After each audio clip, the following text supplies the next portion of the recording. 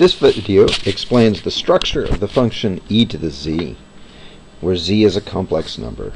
This is one of those fundamental functions that you see in lots of places. It has some rather interesting and intricate behavior. So the best way to think about e to the z is making use of real and imaginary parts.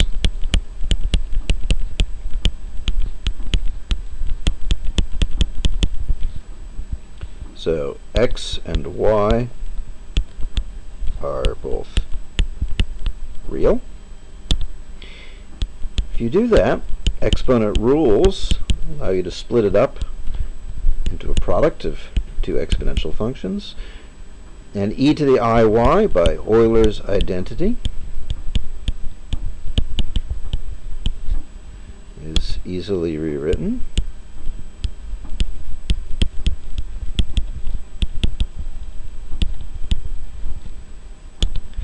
And the thing to realize here is that this e to the x is a dilation.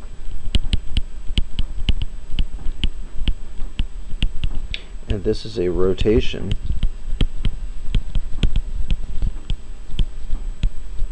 by y radians. So e to the z is a dilation and a rotation. Now, just to recall what e to the x does,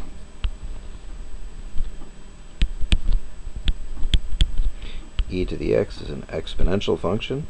That's 1. This is e to the x. A rotation by y radians, of course, will take your point and spin it around. In particular, it's a rotation by y radians in the counterclockwise direction. So taking these two pieces together, we can really understand what this function does. The thing to notice is that this is periodic. In y, both of these guys here are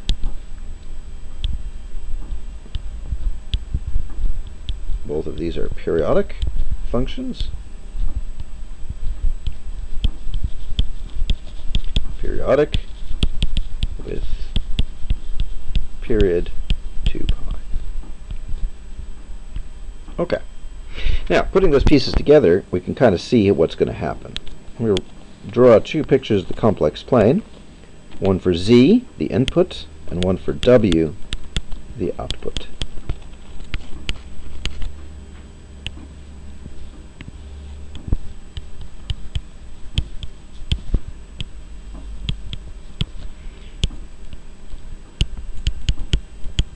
Okay.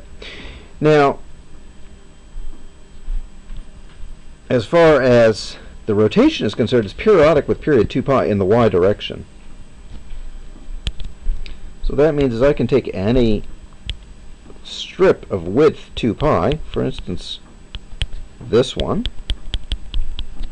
or any other one I like, and just duplicate it. So I only need to really pay attention to what happens in this strip and then realize that it gets duplicated.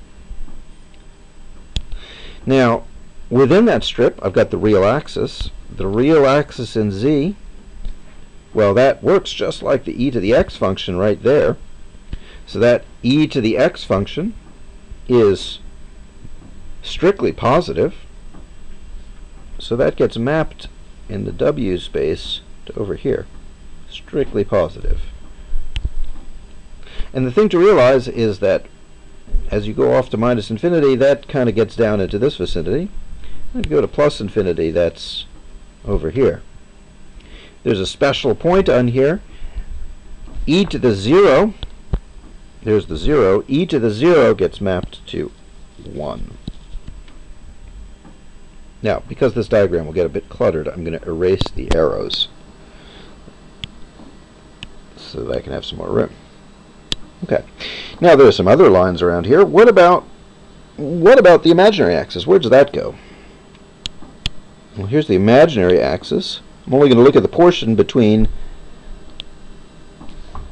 minus I pi to plus I pi. Where does that get mapped? Well, that all of those have 0 real part. If we look at it, the 0 real part means there's a unit dilation, i.e. not scaling at all, and it's just a rotation. So we start out with this point right here, which is e to the 0. You already know where that lives. That's at 1. And we start rotating. And we start rotating, and we get around to a full rotation of 2 pi. So the imaginary axis gets mapped onto the unit circle. So imaginary axis gets mapped to the unit circle. Of course, clearing that out of the way. So, first fact is the real axis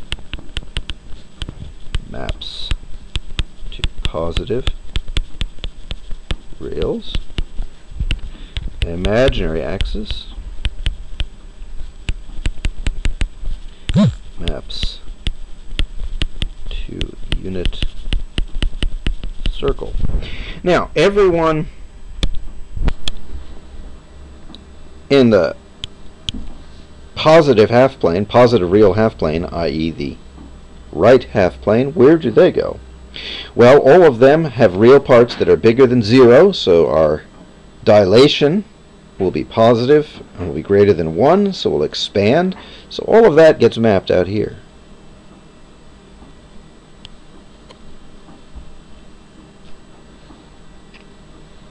On the other hand, everyone that's on the left half plane, out here, all of that all gets jammed into inside the unit circle. Kind of gets mashed into there as well.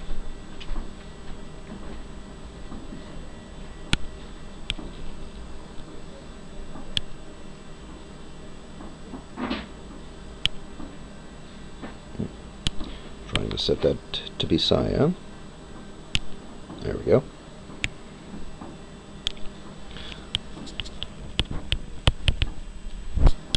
Say right half plane maps outside unit circle, and left half plane maps inside unit circle. And of course, what happens is this strip gets mapped onto the entire complex plane there, with the exception no one ever hits 0. Now, this gets duplicated, one for each of these strips. So this, you'll see many copies of this. This is a little bit hard to visualize, and it's best to kind of think of this with one extra dimension. The extra dimension's kind of fake, but it's good to try to look at it. And so let me show you what that kind of looks like. Kind of looks like a ziti noodle. It's a bit of a spiral here, but that spiral is kind of what the image looks like. When we're looking down from the top, like so, we get this sort of circular structure. The real axis, positive real axis, is where that color change on the right is. And the origin is right in the middle, and you can kind of see that no one ever hits the origin. If you look at it from the side, you can see that there are many, and of course it continues, many layers as this spirals on many copies. The origin is, of course, something of a problem, and that's actually called an essential singularity. It's rather a tricky kind of thing. And in particular, one thing to realize is that if you try to invert e to the z, i.e. compute a logarithm, we're going to have to tell which of these various surfaces we lie on. And you're going to have to make a choice about where to switch from one to the other. That's why this discontinuity ends up being there. It's kind of a fake discontinuity. It's called a branch cut, where you make a choice about which of these various parts of the surface you happen to lie on. Point of the matter is, though, that with that kind of structure, that this e to the z function is, it's entire. There's no actual problems on the domain, although it's not actually, it doesn't ever hit the origin, so it's not onto. But it's sort of the prototypical example of a function with an interesting complex graph.